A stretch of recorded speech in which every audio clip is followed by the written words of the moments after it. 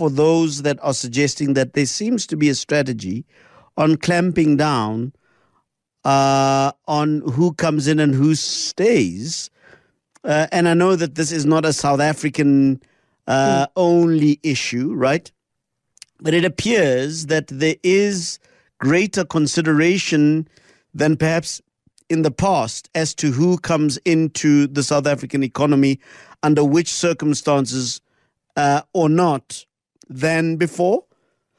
I think definitely additional regulations are being put in place to regulate more closely who is granted visas and allowed to take up employment in South Africa. Absolutely. And would that be the reason why there is a general nervousness, at least that I'm picking up from foreign nationals, particularly those from the African continent, that there seems to be an agenda to diminish the numbers of foreign African nationals working in South Africa? Is there then some merit to that fear?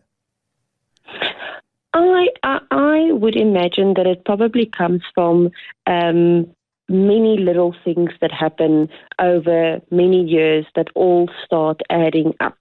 So if we look at the ZDP regime that has been put forward to be ended, and then the court case that assumed after that, the Angola regime that was looked at being ended a couple of years ago.